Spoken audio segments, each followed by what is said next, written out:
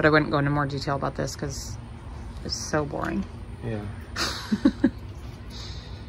Why don't you do dances and stuff while you talk about it?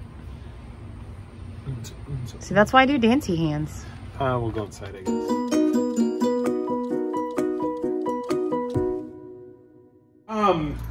So we're working on electrical today. Just still cleaning up excess wires. It's just small, tedious jobs, but it'll make a big difference, and it's a lot of work to do. So I took off part of our controls. This was here, had a bunch of door switches, light switches, all of that. Just the small little switches that are needed for the bus, like the front heater switch that we don't need since we took all that stuff out. Left our light switch on off, our dimmer, and our door control. So that's basically all that I have left here. Now I'm going to start working on the dash. We did have a cruise control set up, but we don't have that anymore. So actually on the dash, the only thing that I'm going to need to save is the door engine light to make sure our engine compartments are shut on our door, and our wipers that are over here. The rest of this is actually going to be able to be thrown away. So I already unscrewed it, and we'll just take it apart real quick. So right back here, this is going to be pretty simple. These are the cruise controls that we don't need. We need the door light, so I got to save that. And then the rest of this we'll actually be able to remove completely, which will, you know, cut some weight, clean up some space, and it'll also give us access to all these extra wires down here from those front heaters, some of the lights that we didn't use. That's what I'm doing right now.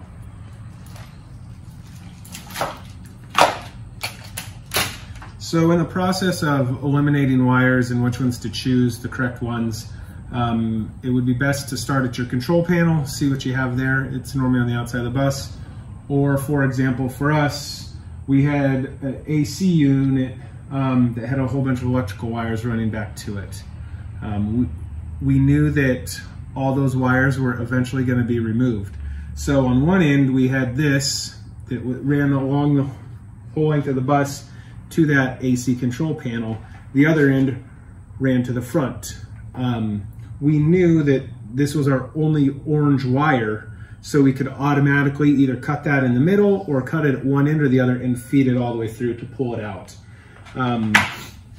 One thing that I also did that helped us was on the other side of the bus here, this was set up for speakers, which we took out, and it started up here in this front corner and ran all the way along the length of the bus.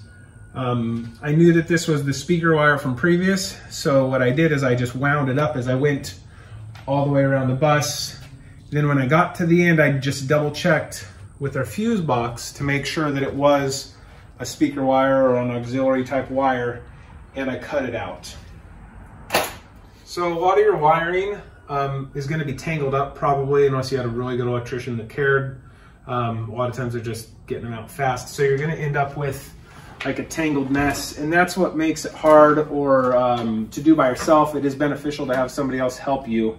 That way you can say, look at this green wire, and you can give it a little tug. They can see where it's going to, vice versa, and you can verify with each other to make sure that it is appropriate one to cut out. In that piece of armrest that I showed you that I already removed were all the controls that we have here. So we had a lock, heated mirrors. This is your outside marker lights for the side of your bus, a driver dome, and the regular dome lights. We're actually removing all of these except this outside marker light. We don't want to have anything set up in the bus that we're going to have to turn the bus on for to get power to. And let's say, for example, we left, let's say, the dome lights on and wired them into the bus. If we accidentally flipped that switch without turning on the bus, it would eventually drain your batteries if you're not set up to shore power, a generator, or solar panels at that point. So that is why we're removing anything that is not going to function while the bus is on or in motion. The rest of it is going to be removed.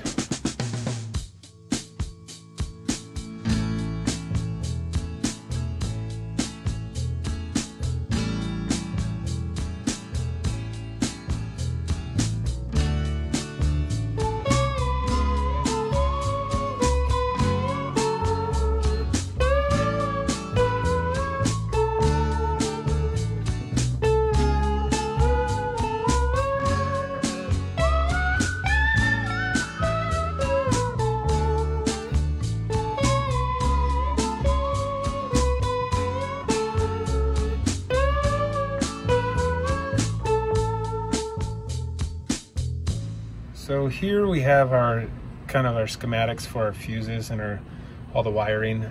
If you're an electrician, it probably makes a lot more sense to you than the normal person. But it kind of shows where every plug should go to, the wires should go to. So for example, right here, this one runs up, and this controls our automatic door. That's the electrical for our door switch. And you can figure that out by looking at your schematics here. Also, you might have your fuse box in here, which then again will also tell you what certain things are. So your our backup lights are going to be F24. So you find F24. And then you can pull that fuse out, check it, see if it's damaged.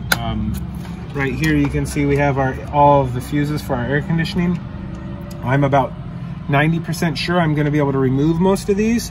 I haven't traced them all the way back to the bunch of wires to make sure that I can remove them, but I'm pretty sure that I will.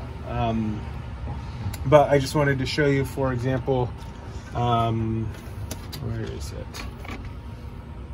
So right here, this wire, when I originally opened up our fuse box, this wire was not connected to anything. So if it was, let's say, connected up here, and you thought it was something you could remove, you just kind of follow it back, and right here it comes up into a control panel, and this is for our headlights.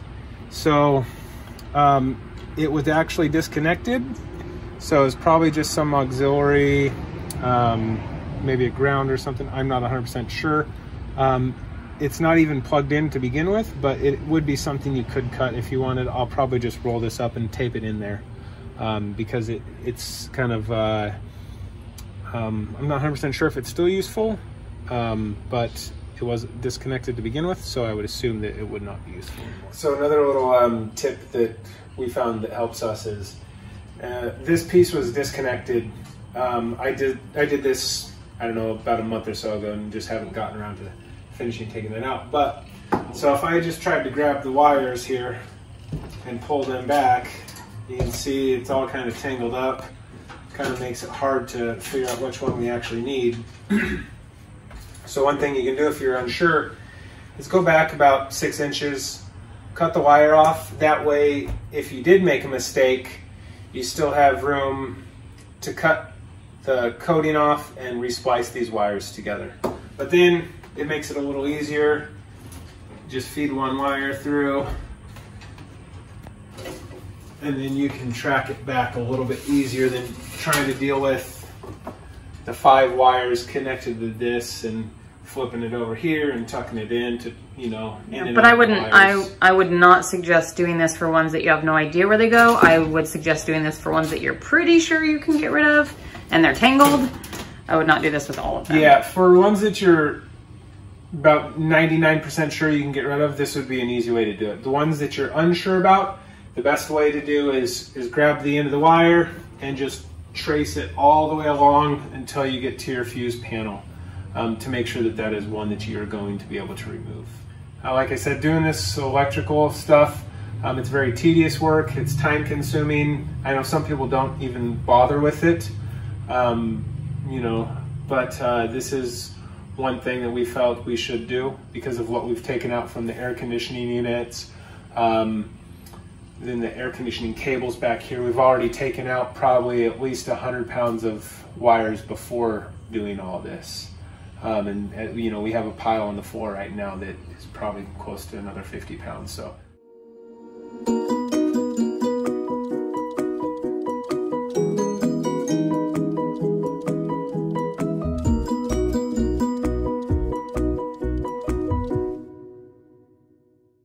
I got a little wild hair today. I'm gonna have a whole video of stupid things you do with your hair.